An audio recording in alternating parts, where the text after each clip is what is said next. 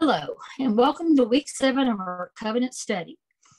Now, we're looking at tonight specifically chapter 12, and we're going to kind of highlight just the following chapters, but we're going to chapter 19 and chapter 24. Those are going to be our main chapters that we're going to look at. We'll also look at chapter 32 as well. So I want to go ahead and get right into the study. And I wanted to give you a little bit of background because in chapter 12, we're opening up with the 10th plague. All right. God has gone through systematically. Egypt was a nation that had at the very top a Pharaoh who was worshiped himself as God, and they worshiped many gods.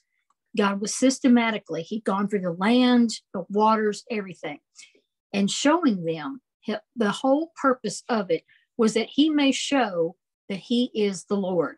Now, we know that Pharaoh's heart was hardened. I want to pick up with Terry Lee Cobble's commentary on Exodus 10 through 12. And I want to just read that from her book, the Bible Recap, for just a moment, just to give you a little bit of background. She says, it almost sounds like part of God's plan is to harden Pharaoh's heart against his plan. He uses the wicked as a tool to advance his plan and bless his kids. And you know what? Throughout history, we've seen God do that. The truth is difficult and mysterious, and it's okay to not understand it fully yet, or maybe ever. But we can't cut it out of Scripture. We have to see how it fits in. We've seen several places where God hardened Pharaoh's heart, and a few say that his heart was hardened, and a few that attribute the hardening to Pharaoh himself. But interestingly, she says, Pharaoh's hardening of his own heart is almost always followed with the statement, as the Lord had said. It can feel threatening to realize God is bigger than our hearts, that he can shape them for his own purposes. It's important not to let fear drive that thought. The enemy of your soul wants you to view God's power through a lens that pushes you away from him instead of drawing you in. So instead of thinking how comforting it is to know a God that powerful, Satan wants to push you away from God. He wants to repel you. But if you will instead think in place of those thoughts, how wonderful to worship, to love, to know a God that is that powerful. You probably know and love people, she writes, who are far from God, people that you've prayed for and cried for, people that have told you they never want to hear another word about God again. He can soften their hearts and turn them on their heels. And that's what he did with the Apostle Paul, who wasn't just not seeking God, but he was actively at war against God and his people. For God to be sovereign over sins and hearts means no one is beyond his reach, and it's never too late. That is a comfort. That is a comfort. So she goes on to say that Pharaoh's resolve begins to weaken, but instead of obeying, he asks for a compromise, and God turns him down. Locust and darkness come, but still no repentance. Then God sends what he knows is the final plague. Moses has the Israelites ask the Egyptians for their valuables. That's gold, silver, fine linen, etc. He tells them to sacrifice a lamb, sprinkle its blood on the left side and the right side, in the top of their doorways, marking their homes and their families by the blood of a sacrifice. Interestingly, because of the blood that drips to the ground from the top of the doorway, this forms the shape of a cross. God says to eat dinner quickly. They were to eat it in haste, weren't they? Don't make bread that rises. He told them, do not put the leaven. The leaven would make the bread rise. But he said, do not add leaven to the bread. Now, the symbolism of leaven throughout the Bible is sin. They were to take all the leaven out of their homes. They were to cleanse everything. And then they were to make the bread without it. They were to take the lamb. They were to slaughter it, prepare it, roast it on the day of the 14th. Now, Jewish days began at sundown. So all this was done on the 14th. And then at sundown, it became the 15th. And on the 15th of April, God was going to lead them out. The prophecy that he had given Jeremiah 430 years prior, God was fulfilling that very night. He was bringing Abraham's descendants who had been in a foreign land, Egypt, who had been enslaved, out of their bondage. And he would be leading them himself. We'll see that. So here we are. We see that he tells them to stay fully dressed. He says he has planned a dinner party. And this is going back to Tara Cobble's book. He says he has planned a dinner party to celebrate what he's about to do. And he's already telling them how to commemorate his deliverance before he fulfills it. Jewish people around the world still celebrate this event, and the Hebrew calendar is built around it. It's called Passover because God passes over the houses that are marked with blood, keeping them all alive.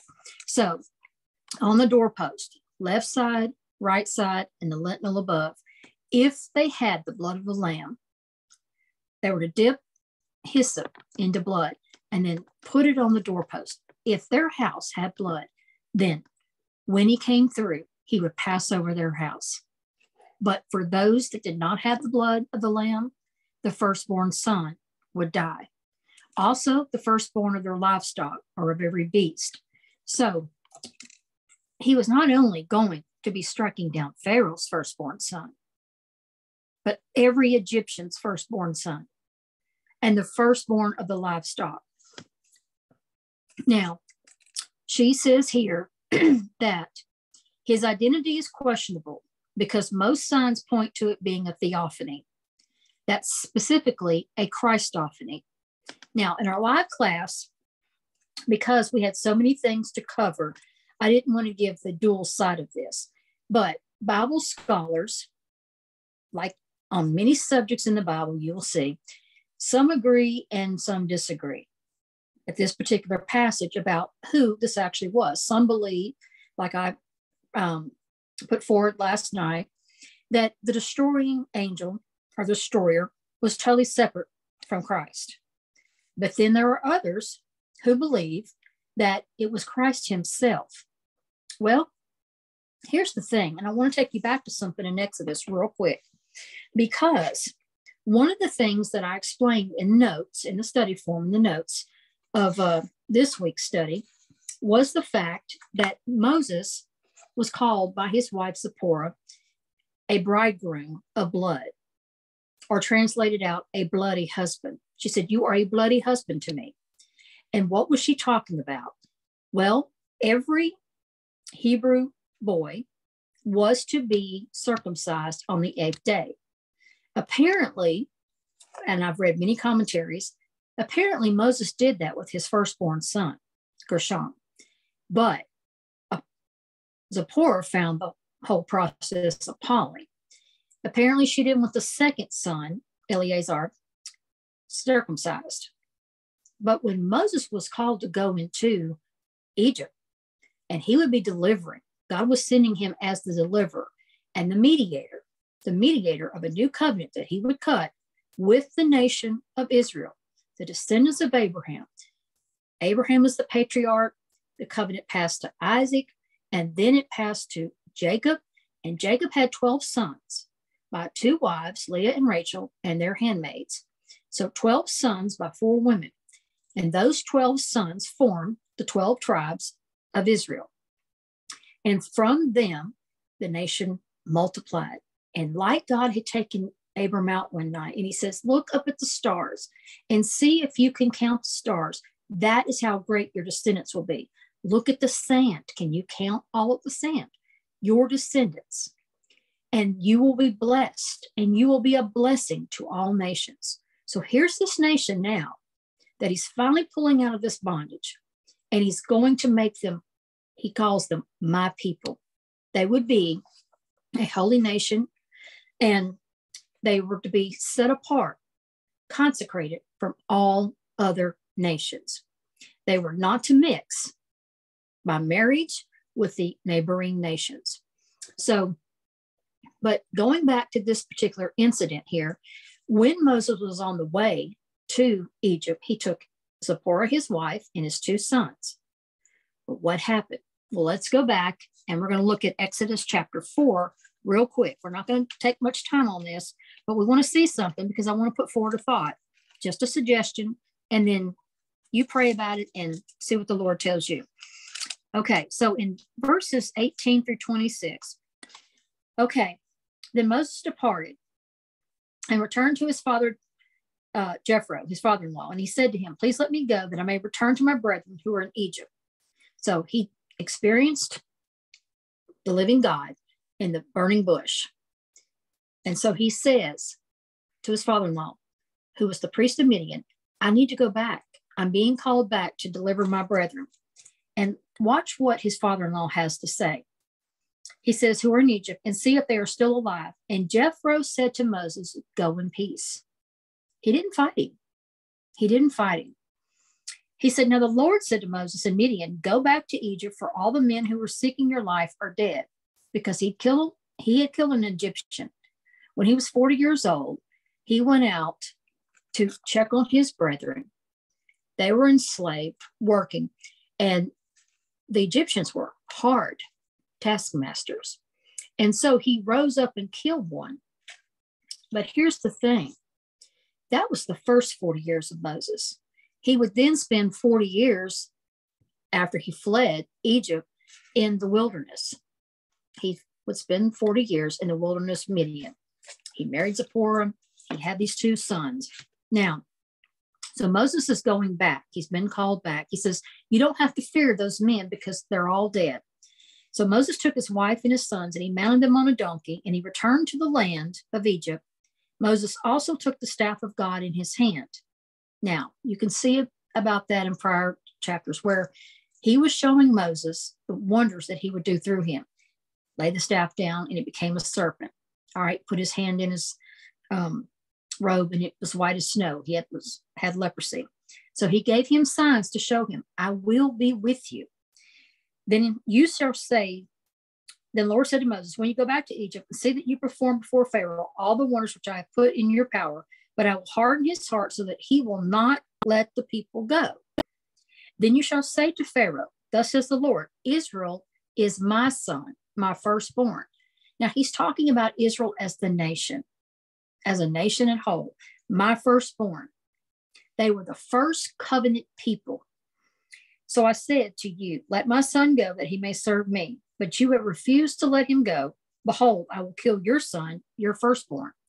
Now it came about at the lodging place on the way, or the inn where they stayed, that the Lord met him and sought to put him to death.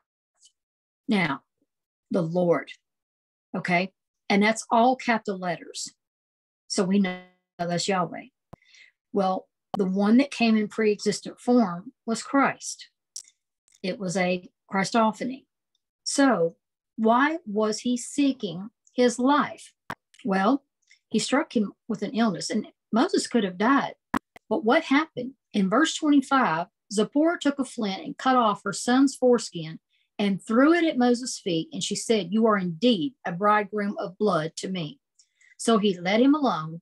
And at that time, she said, you are a bridegroom of blood because of the circumcision.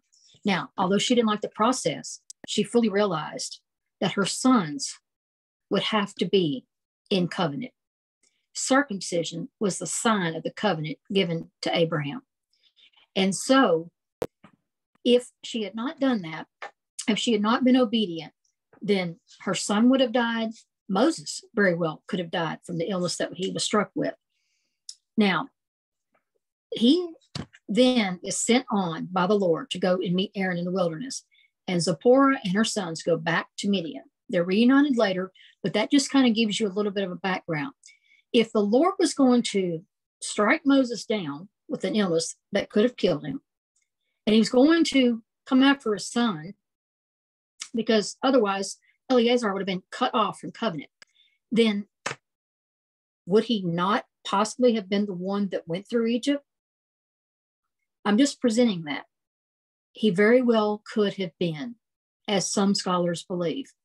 Now, you can read many commentaries, and you're going to find in the Bible that there's going to be things that they just agree. It's not a hill to die on, okay? It's neither here nor there. What we do know is that the destroyer did go through Egypt. and it was blood, the blood of the Lamb. And what was that? Just like Isaac taking, Abraham taking Isaac to Mount Moriah, when God told him to and instructed, and he did all that he was told. And we see that Isaac himself, a 25-year-old man, was completely and totally obedient. We see that it was a foreshadowing. Well, what was happening here? All right. Through the blood of the Lamb, we see a foreshadowing of the Lamb slain from the foundation of the world on a cross on Calvary, laying down his life once and for all. No further sacrifice was ever needed.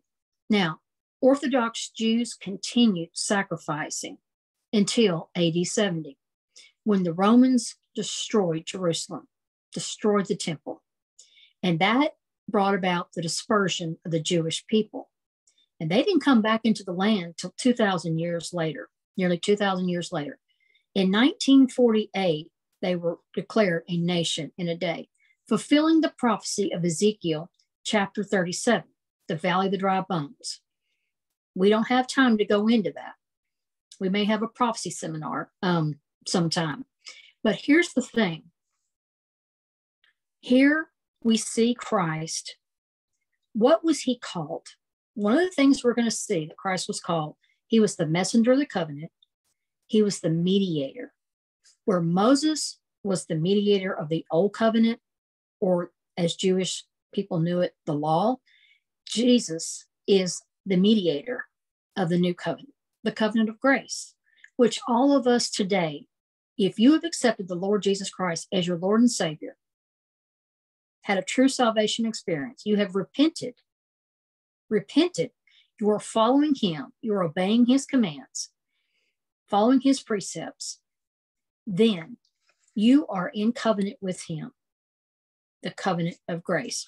So very well could have been him. Now let's go back to chapter 12, okay? Because at chapter 12, we see that in the middle of the night, and this was shortly after midnight, in the middle of the night, 2 to 3 million Israelites flee Egypt. Now the Bible says there were approximately 600,000 men, but they had grown in number.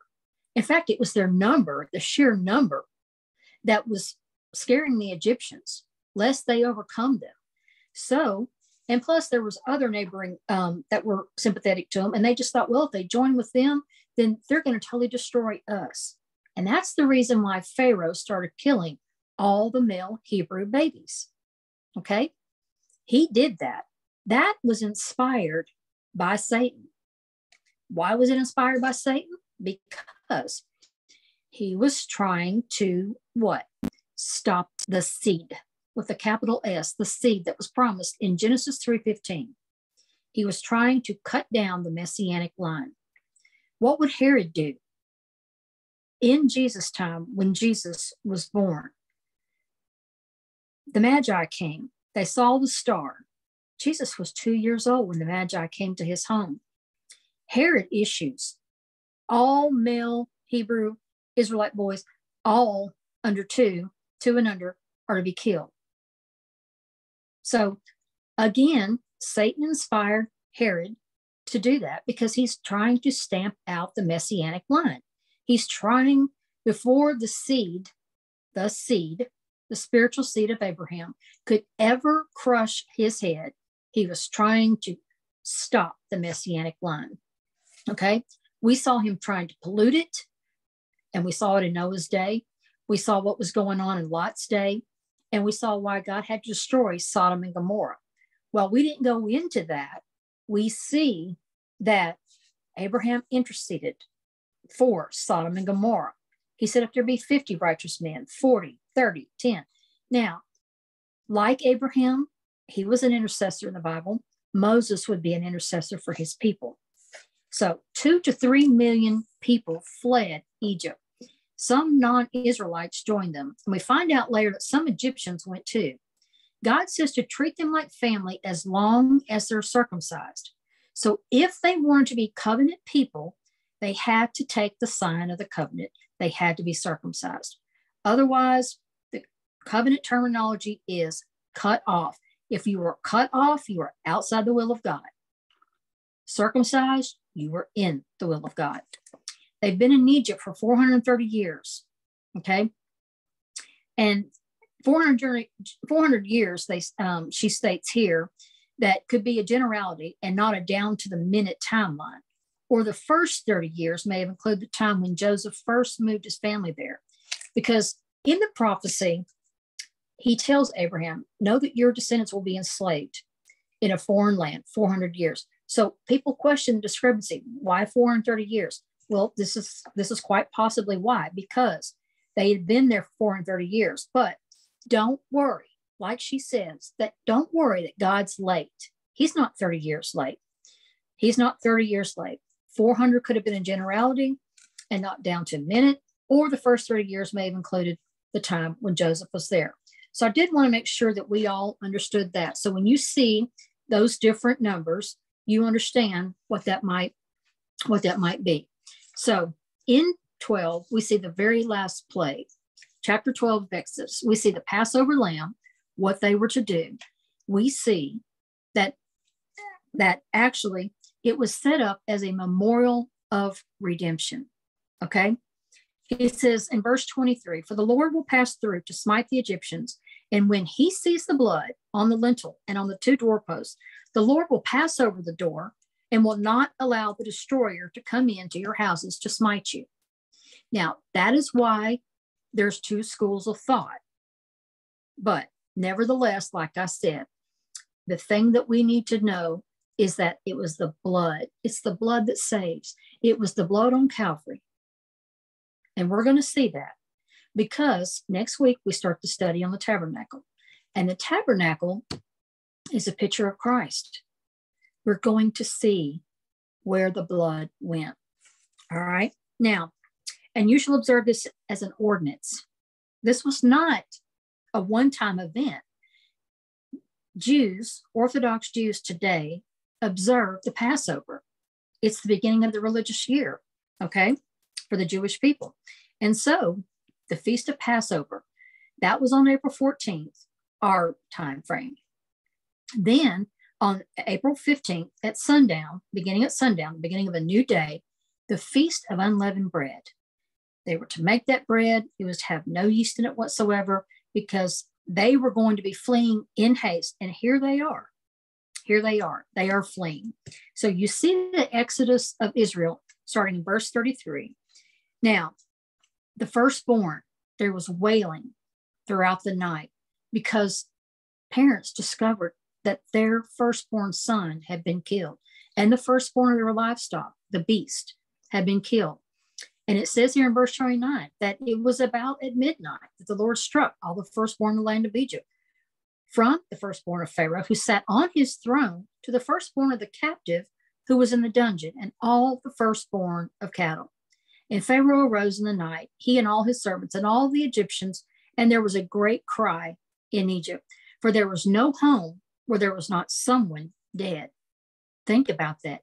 Every house in Egypt was affected, even the one that they worshiped as God, Pharaoh. You know, in the book of Isaiah, God states numerous times, there is no other God but me. There is none other. There is one true God, and his name is Jehovah, Yahweh. There are no other gods. Now, he's the one true God. So when you see in verse 33, the Exodus, you see that they left. So the people took their dough before it was leavened with their kneading bowls bound up in the clothes on their shoulders. Now, the sons of Israel had done according to the word of Moses, for they had requested from the Egyptians articles of silver, articles of gold, clothing, and the Lord had given the people favor. Now, we know that Noah found favor, and we certainly know that Abraham had favor. So favor, the favor of God is everything. It's everything. They gained favor in the sight of the Egyptians, so they let them have their request. Thus, they plundered the Egyptians. Now, why was God having them plunder the Egyptians? Because the very thing that we're going to talk about next week and the week after, the tabernacle. Those things which they took would be needed in building a dwelling place for God. He intended to dwell amongst the people. God has always had it set in his heart to be with us. One of the names of Jesus, Emmanuel, means God with us. He took on the second person of the Holy Trinity, the Godhead. Divine majesty left glory in heaven with the Father to come to earth and wrap himself in flesh. He dwelt, or he tabernacled with us. Because in the Hebrew, when you look up the word tabernacle or tabernacled, you will see that it means to dwell. Dwelt, or the dwelling place of. So that's why many people believe that the Lord was born in the fall, not on December 25th.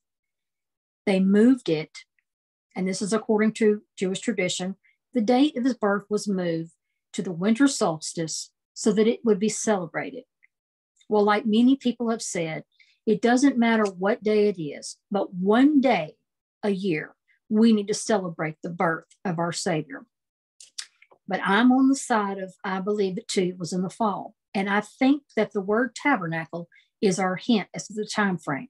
Simply because if you've ever been in a desert at night, you know it's very hot in the daytime, but it's cold at night.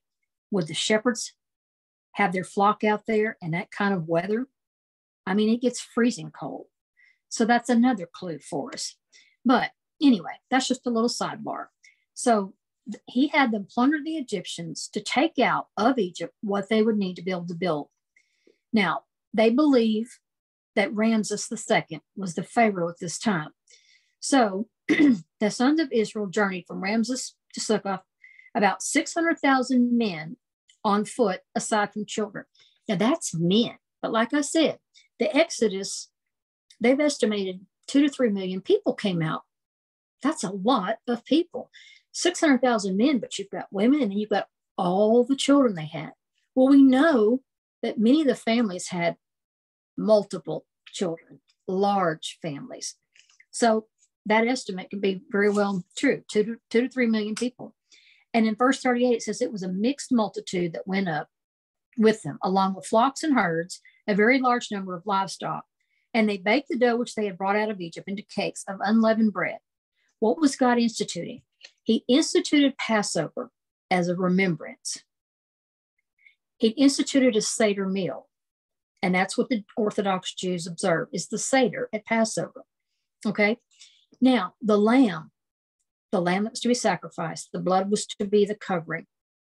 Then the lamb was roasted and it was eaten, but with bitter herbs, because bitter had been their time in Egypt. They had endured hardship. In the beginning, in Joseph's time, it was great. But as they grew so numerous, Pharaoh put them to work. They built bricks and mortar, and it was backbreaking. And then they intensified it. So it was bitter herbs. Now, we're going to go through the Seder. So I won't go into it fully here, but we're actually going to go through it, and we're actually going to see a Seder in the coming weeks. So the ordinance of the Passover is instituted, and then the 15th is the Feast of Unleavened Bread. And God said for 7 days, 7 days you're going to observe. These were memorials forever. These were to be handed down for generation to generation forever. So, like I said, not a one-time event, but something that would go on and on and on. Now, in chapter 13, you see the consecration of the firstborn, and God leads the people. All I want to say about that is basically this. We do know in chapter 13 that as promised, they did take the bones of Joseph with them when he said, "Do not leave me in Egypt." But they took the bones of Joseph. In verse 19, Moses took the bones of Joseph with him, for he had made the sons of Israel solemnly swear, saying, "God shall surely take care of you, and you shall carry my bones from here with you." So, verse 21, we want to see. And the Lord was going before them in a pillar of cloud by day, to lead them on the way, and in a pillar of fire by night, to give them light, that they might travel by day and by night. So this is a huge multitude of people, and they are traveling night and day. And in verse 22, he did not take away the pillar of cloud by day, nor the pillar of fire by night from before the people. So visibly, God manifested himself, and he showed them the way. He carried them through, and he brought them out to the wilderness. And there we see in chapter 14 that Pharaoh's in pursuit. And what does God do? He divides a sea, the Red Sea. He divides it, and he goes through Moses, and Moses was like no other prophet in Israel. But through Moses, he divided the Red Sea, and they walked through the riverbed on dry ground. That is power. The same God that demonstrated his power through the plagues, the same God that appeared by day, by night, and led them himself. They are there in the wilderness, and Pharaoh's coming. He's after them. You know what? God parts the sea. He makes a Red Sea road. God makes a way where there is no way. You know the song Waymaker? Well, let me tell you something. Personally, from experience, I can tell you that I have seen in my life the evidence of God parting the Red Sea and doing things only he could do. So I can't imagine what it would be like to be there physically and see the waters being held back. But they walk through. Now, Pharaoh's in pursuit, and the people are starting to get afraid because he's catching up with them. But what happens is they finish crossing over to the other side. God brings the waters back, and Pharaoh and his army, his chariots and his horses, drowned in the Red Sea. You know, in the new covenant, and that's the new covenant, when you receive Jesus Christ, whether you realize it or were taught this or were told this when you were saved, you enter into a covenant. But one thing, you don't have to be afraid. You have a protector and you have a defender. Jesus makes us co-heirs with him. You have everything to gain and nothing to fear. But you need to know, as we'll see with the Israelite people, that God gives blessings for those who keep covenant, and he curses those who do not. So it is a solemn binding agreement. Now, he's merciful. He loves us. He always gives us an opportunity to repent, and God always has a witness. We may not want to listen. We may not want to hear with our ears, but God always has a witness, and he gives us time to repent. You see that over and over and over in the Bible. You saw it in Noah's day. 120 years. Now, no one accepted. No one believed. Only Noah and his family made it into the ark and were preserved. But everybody else had the same opportunity. So let's keep going, because in chapter 15, you see the song of Moses and Israel. And it was a song that was sang, basically just exalting God for all that he had done for and on behalf of the Israelite people. And in verses 11 and 12, you see the very heart of the song itself.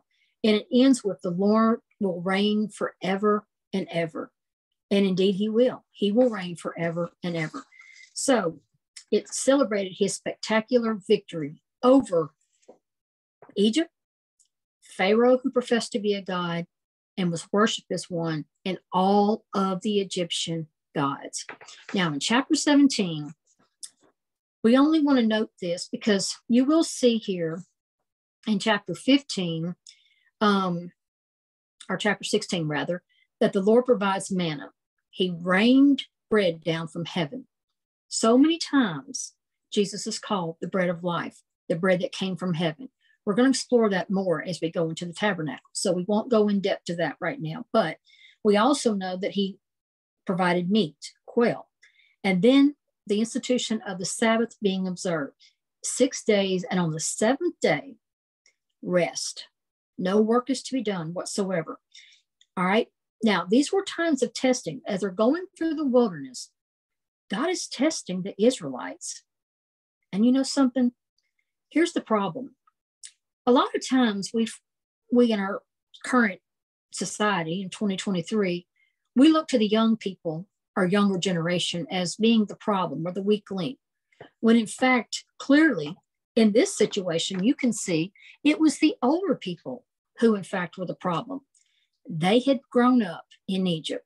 They had been in bondage, and they still had that same mindset. Now, when you become a new creature in Christ, when you accept the Lord as Savior, Lord and Master, then you can't just remain there. You have to go forward. And how do you go forward? How do you spiritually mature? Through the Word of God. You have to get into the Word. The Word teaches, it renews, causes regeneration. The Holy Spirit placed in you when you were saved, which the Holy Spirit is the promise of the new covenant. You receive the Holy Spirit. God's Spirit himself dwells within you. You then, in agreement with him, sit down with the Word, pray. Pray. And so at this point, I just want to stop right now, and I want to pray. I want to pray for everyone that's in our live class, the new people that came, those that couldn't be there. I want to pray for some individuals that are on my heart right now. I see their faces, but I don't need to speak their names. God knows. I want to pray for all of you that might be watching this video that just came to the Lord recently, or maybe you're still on the fence. At this point, I want to just stop and pray a word. Dear Heavenly Father, oh Lord, I thank you for the blood of the Lamb slain for my sins, Lord, that cover and wash me white as snow. I thank you for the gift of covenant. I thank you that I'm able to keep covenant, Lord, because of your Holy Spirit within me, leading me and guiding me. I'm never alone, as you say in your word. You never leave us nor forsake us. You loved us so much, Lord Jesus, that you came so that your Spirit might be with us forever and ever. Help us to be the people of covenant, the people who will honor you with the words that we say, with the deeds that we do, whether seen or unseen. Let our character always be blameless and upright before you, Lord. And for those who are not saved, possibly they're thinking about it, I pray, Father, that they won't delay. Because we know through your word that time is very, very short. And we know your heart's desire is for all to be with you in heaven. You've always desired to fellowship amongst us. And thank you, Jesus, that you provided that way through your sacrifice on Calvary. I just pray for each and every person that hears this, that this may take root, that the seed may grow, and for those that are meant to carry it forward, Lord, that they will boldly, with fervor, and that this will go out and will have a ripple effect. So many people do not understand covenant, and so many people do not know that they entered a covenant. Oh, Lord, help us to correct that. Help us to know you through your covenants, through your promises that are binding. You cannot break covenant, and we can stand on your promises with all faith, all confidence, and all trust, Lord. I thank you. I thank you that you were willing to be that sacrifice for all of us. In Jesus' name I pray. Amen. So we see that in chapter 16, in chapter 17, that there's a series of tests that the Israelites have to go through. We too are tested. Every day we're tested. You know, sometimes it can be just as simple as getting in your car and getting on the highway and somebody pulling out in front of you to just drive as slow as they possibly could. Or maybe they just pull out in front of you and go maybe 50 yards and turn off. You know, there's just little tests. Are you going to be that person that lays on the horn, that, you know, screaming and yelling, saying things that shouldn't be said, hanging your head out the window? There's other things. What about when you're in a store and, well, the cashier is just not too friendly? What about other situations that you're in? Sometimes our worst hurts come from those that profess to love us the most, our families, our loved ones. What are you going to show them? Are you going to show them Jesus, God, or are you going to show them that you're a child of the devil? We have the choice every single day what we're going to do. So these people were tested. And this older generation, because of the way that they had been brought up, they'd been enslaved, because of their really stinking thinking, okay, they were very unhappy people. They were murmurers and they were grumblers. And here in chapter 17, there's an incident that we'll go into later as we get on the other side of the tabernacle. We go back to the second giving of the law in the book of Deuteronomy and the time of Moses' death at the end. But there was something that Moses did not get to do simply because of an event that happened right here in this chapter. When God gives you instructions, follow them to the letter. He has a reason. And one thing God does not do, one, he won't be mocked. And number two, God does not share his glory. So Moses did something and he disrespected the Lord. And there were consequences for it. So we'll see that later. But in chapter 18, he's reunited with his wife Zipporah and his sons. And his father-in-law comes along as well. And he gives Moses some wonderful counsel.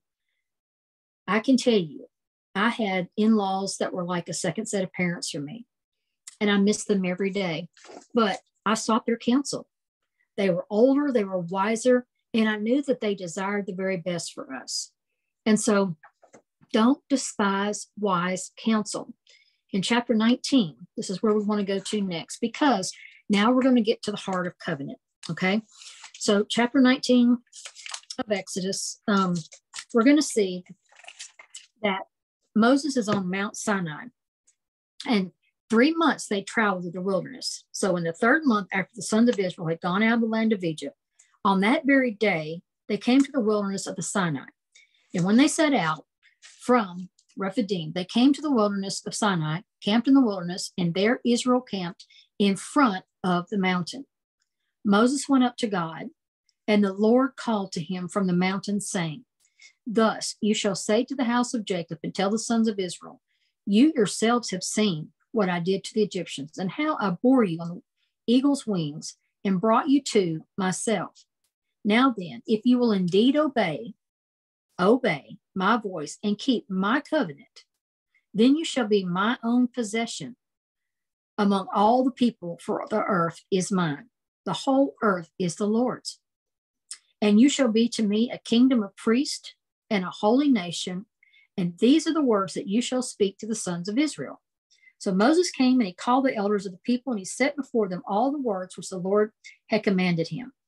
And all the people answered together, and they said, "All that the Lord has spoken, we will do."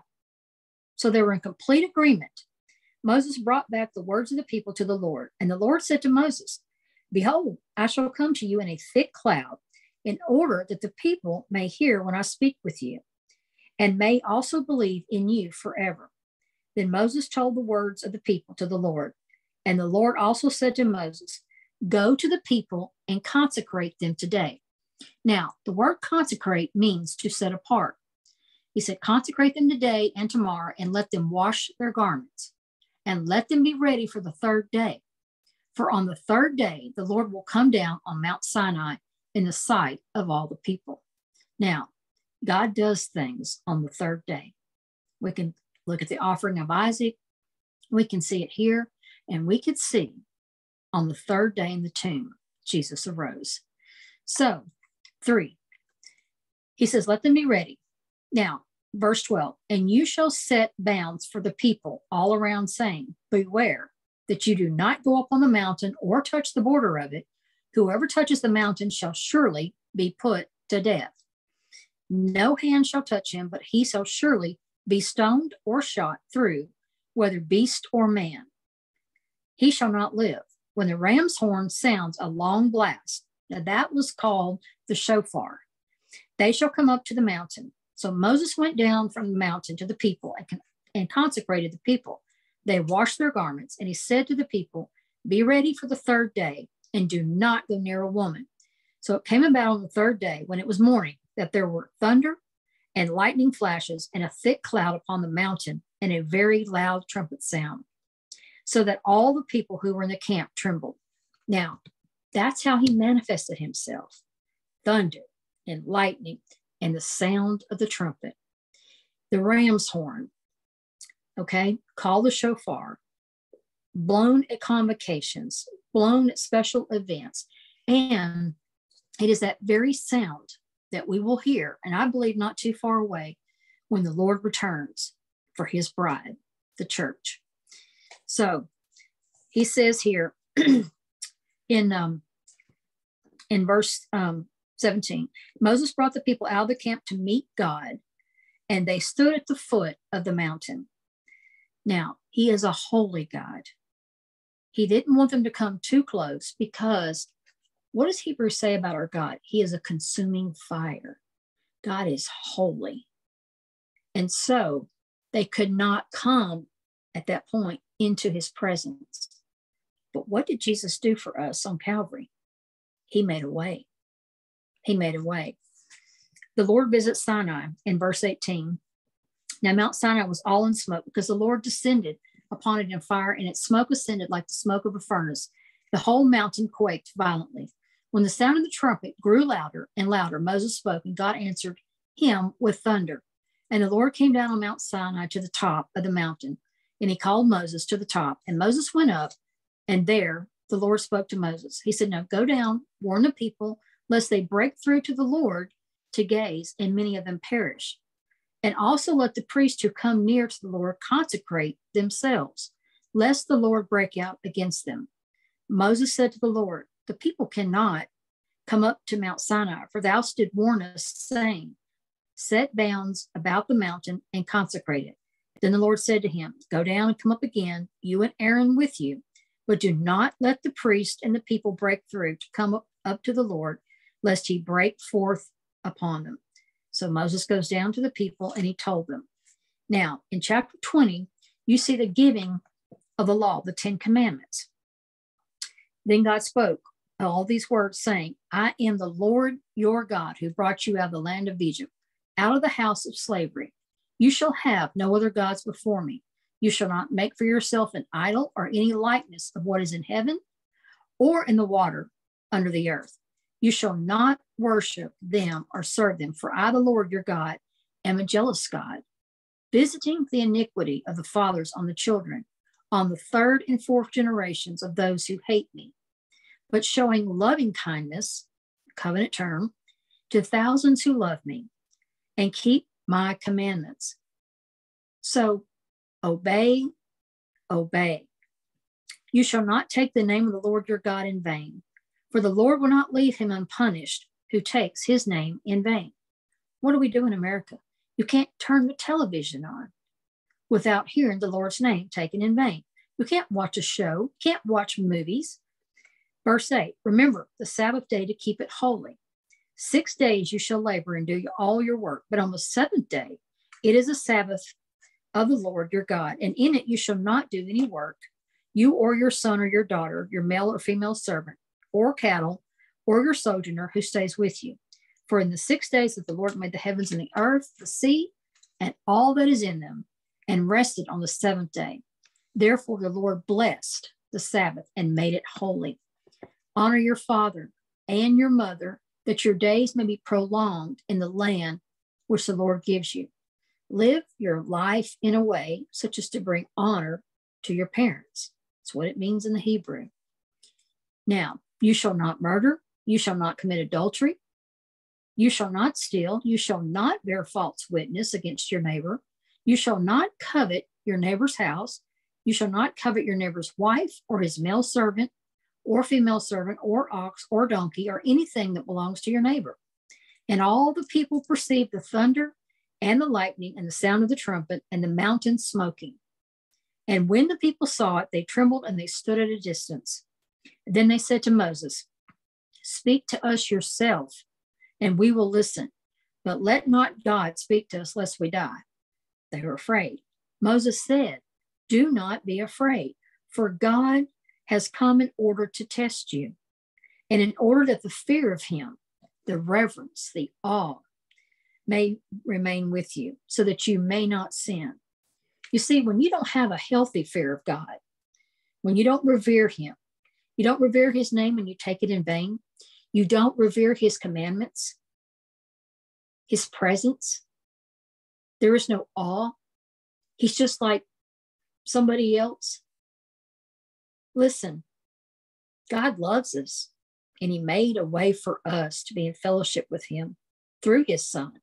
It is the only way. John 14:6, Jesus said, I am the way, the truth, and the life. No one gets to the Father but through me. Jesus was the path. He cut the path. Now, but you have to know who you're dealing with. God is holy. Holy, holy, holy. When Isaiah saw God on his throne, in Isaiah chapter 6, and the cherubim before the throne, guarding the presence of God, holy, holy, holy. Now, I have to tell you something. We need to remember that, and we need to respect the Lord, our God. There's no respect for God in this world anymore. We've taken him out of schools. We've taken him out of courtrooms. We've removed him in every way that we can.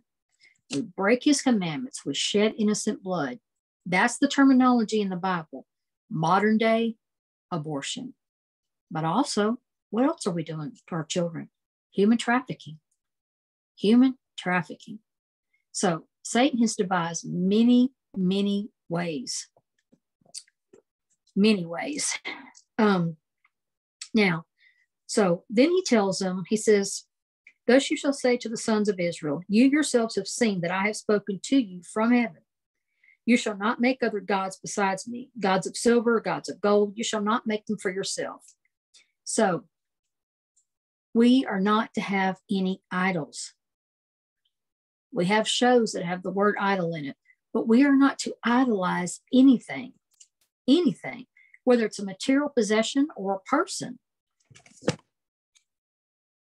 We're not to idolize.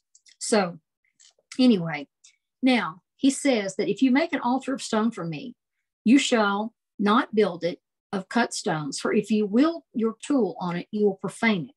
And you shall not go up by steps to my altar, that your nakedness may not be exposed on it. So he goes into chapter 21. He gives the ordinance for the people. And then you see in the following chapters, he gives laws, property rights, etc. Now in chapter 24, here's where we want to get to today. He affirms the covenant. Now, all of this time, Abraham's descendants, all this time, here is the moment where he's going to affirm this covenant. And the thing that you need to watch and pay attention, this one is not the same as the Abrahamic covenant. It's not the same. Yes, they had to be circumcised. That covenant is in effect, okay?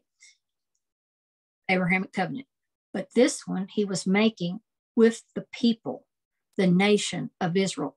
the sons and the daughters that had come out of Egypt, that he had delivered himself. And he said to Moses, he said, come up to the Lord, you and Aaron, Nadab and Abihu, and 70 of the elders of Israel, and you shall come worship at a distance. And then Moses alone, however, shall come near to me, near to the Lord, but they shall not come near, nor shall the people come up with him. Then Moses came. So they could go up so far, but only Moses saw the Lord face to face. Now, Moses wrote down the words of the Lord, verse 4. Then he arose early in the morning and built an altar at the foot of the mountain with 12 pillars. So 12 stones were set up for the 12 tribes of Israel. That's what they signified. All right. In verse 5, and he sent young men of the sons of Israel, and they offered burnt offerings and sacrificed young bulls as peace offerings to the Lord. When we go into the tabernacle, we're going to talk about the different types of offerings. So Moses took half the blood, he put it in basins, and the other half of the blood he sprinkled on the altar. So there's blood on the altar. And then he took the book of the covenant, and he read it in the hearing of the people. And they said, now here it is again, all that the Lord has spoken we will do, and we will be obedient. So Moses took the blood and he sprinkled it on the people. So half of it went on the book of the covenant and half of it went on the people. So, and they said, behold, Moses said, behold, the blood of the covenant, which the Lord has made with you in accordance with all these words. So there it is. The covenant is being cut. Now, Moses went up with Aaron, Nadab, and Abihu, and 70 of the elders of Israel, and they saw the God of Israel. Under his feet there appeared to be a pavement of sapphire, as clear as the sky itself. Now, here's the thing. When God wrote on the tablets of stone, the 10 Commandments, in Jewish tradition, it is recorded as those stones were made of sapphire. The finger of God wrote the 10 Commandments. But here's the thing. What would happen? What would happen? Well, let's keep going. Verse 15, let's skip down there. Then Moses went up to the mountain. The cloud covered the mountain, and the glory of the Lord rested on Mount Sinai, and the cloud covered it for 6 days. And on the 7th day, he called to Moses from the midst. And to the eyes of the sons of Israel, the appearance of the glory of the Lord was like a consuming fire on the mountaintop. So that's how he manifested. He is a consuming fire. He is holy. Moses entered the midst of the cloud as he went up. Now he was on the mount for 40 days and 40 nights. So what happens? Okay, it goes into offerings for the sanctuary in chapter 25 and the Ark of the Covenant. But we're going to talk about all of that as we go into the tabernacle. But here's the thing that I want us to get to. So it goes into every bit of that, and that's your homework, reading 25 to 31. But let's jump over to chapter 32, because in the midst of him giving all of this detailed information about the tabernacle, the place where he would dwell amongst his people for 40 days and 40 nights, getting these instructions, the people have decided that, well, Moses went up, he didn't come back down, something's happened to him. So what do? Well, the older generation went to Aaron, and it didn't take much pressure because he caved right in. And we see the golden calf, chapter 32. Now, when the people saw that Moses delayed to come down from the mountain, the people assembled about Aaron and said to him, come, now make us a god who will go before us.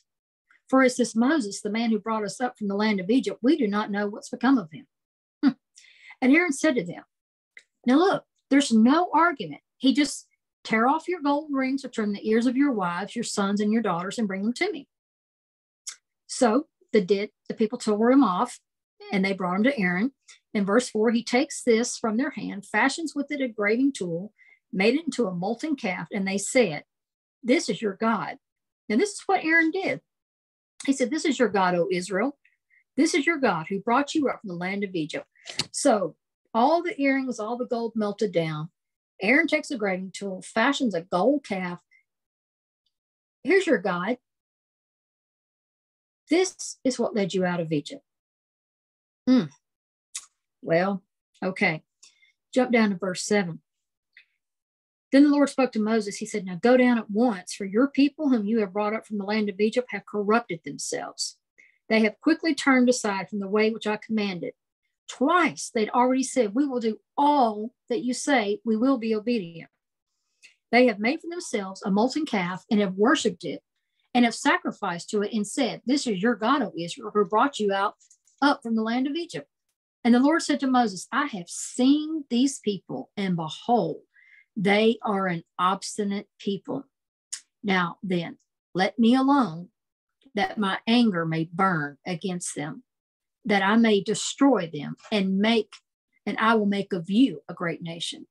So what's God fixing to do?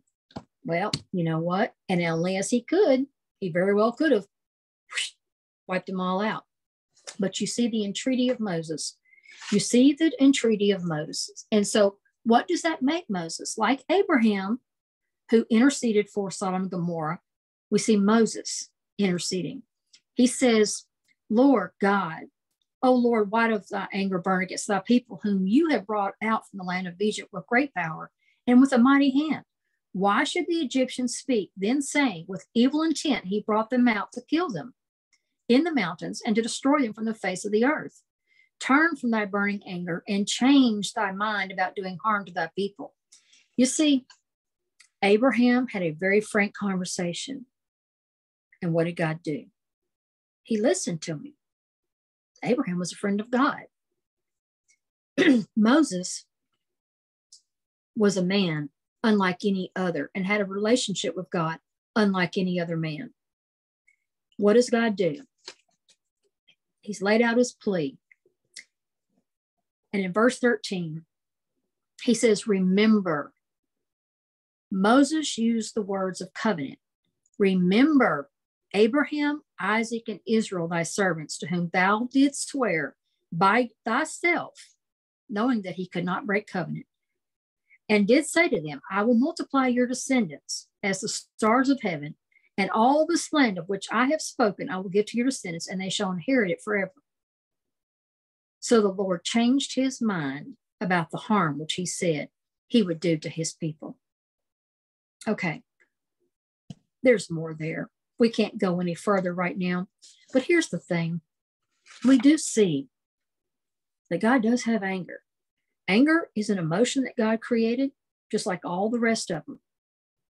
But there is an anger that causes man or woman to sin. And that is what the New Testament warns us about. That anger, that burning anger, that rage. Okay? We have to be very careful there. Where is that coming from? What is the source? Satan. God tells us, be angry, but do not sin. There is a righteous anger, and there's a difference. There's a huge difference. Getting angry and just saying, well, God got angry, so I can get angry too. That's not going to cut it. That's not going to cut it. We are not like God. His ways are higher than our ways, and his thoughts are higher than our ways.